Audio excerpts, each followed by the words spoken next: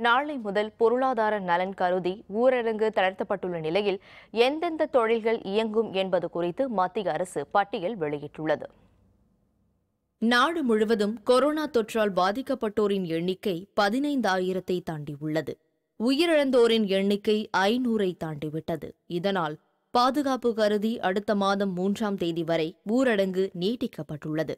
எனினும் பொருளாதார இழப்புகளை ஈடுகட்டும் நோக்கில் கொரோனா பாதிப்பு அதிகம் இல்லாத பகுதிகளில் ஏப்ரல் 20ஆம் தேதி முதல் சில தளர்வுகள் அளிக்கப்படும் என பிரதமர் மோடி தெரிவித்திருந்தார்.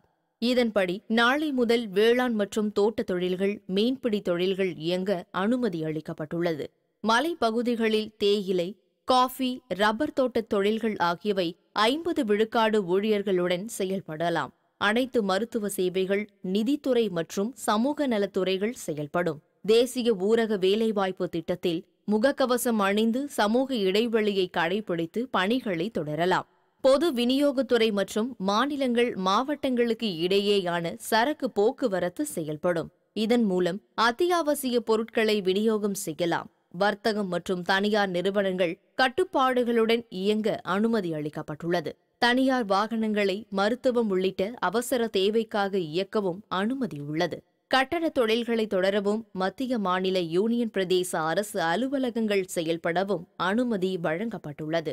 ஆனால் இந்த தளர்வுகள் கொரோனா பாதிப்பு தீவிரமாக உள்ள ஹாட்ஸ்பாட் பகுதிகளுக்கு பொருந்தாது.